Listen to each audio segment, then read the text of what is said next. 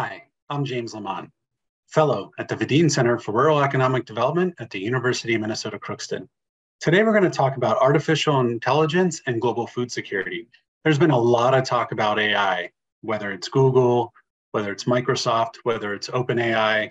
There's just tremendous amounts of talk due to the new applications that are becoming available publicly. However, artificial intelligence has been highly involved with agriculture now for some time, including reducing food insecurity globally.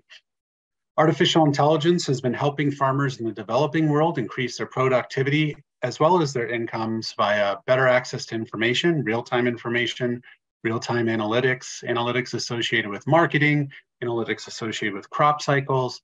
And in addition to just sort of the analytical realm, AI is also helping them access additional financing options that may not have been available before, thereby increasing production and reducing food insecurity.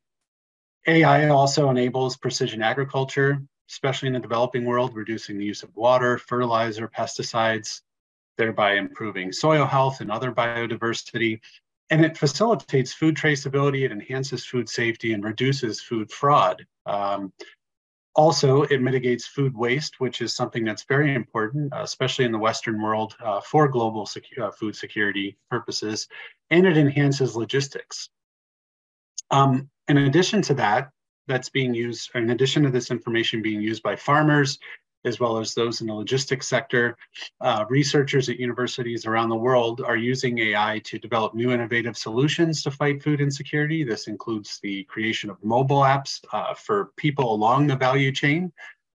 Some of these mobile apps focus on nutritional advice. They also help low-income families that may only have access to a smartphone access certain foods based on nutritional requirements.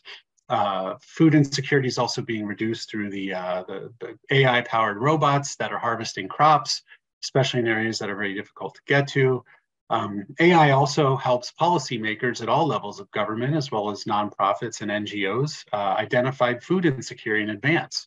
Some of these hotspots are identified through data analytics, whether it's on food and or price. Price could be something that impacts the reach for many consumers, especially in the developing world. Commodity availability, maybe there's some suitable substitutes, and then consumption patterns as well as predicted patterns. AI is also contributing to the SDGs, or the Sustainable Development Goals, through data analytics and reducing hunger.